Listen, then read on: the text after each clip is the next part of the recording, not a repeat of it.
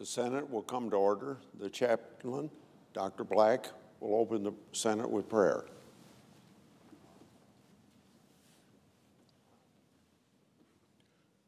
Let us pray.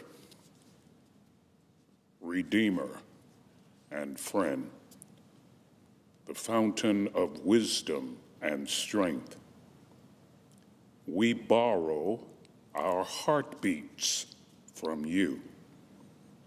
Today, guide our senators to new heights of achievement, providing them with robust health, faith for their perplexities, and light for the path ahead. Lord, give them fulfillment as they strive to be instruments of your providence.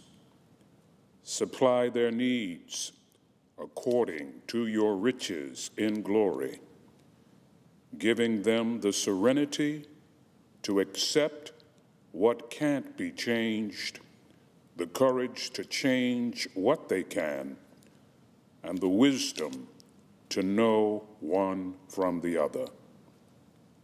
Bring them to the end of this day with satisfied hearts and clear